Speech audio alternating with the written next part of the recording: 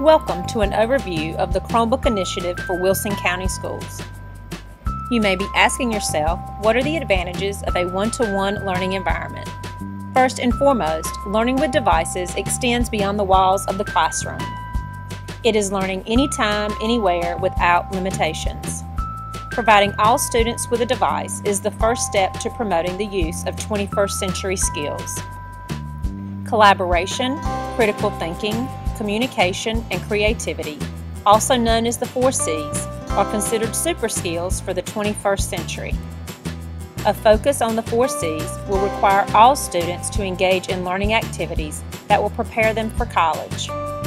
Studies have shown that students engaged in interactive activities retain knowledge at a higher rate.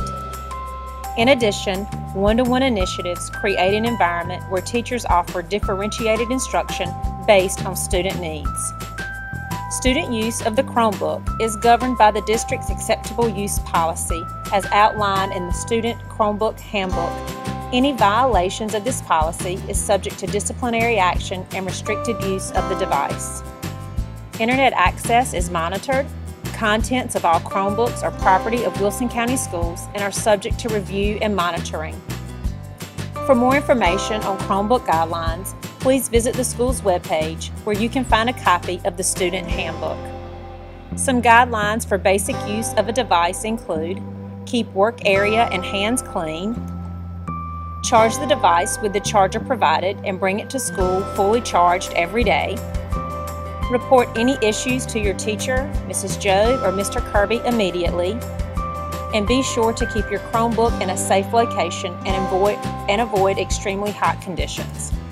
Students will be financially responsible for any damage as well as loss or theft of a device. Technology user fees for the 2015-2016 school year will range from $20 to $30 based on a student's lunch rate. A listing of damage fees and replacement costs can be found in the handbook located on the school's webpage.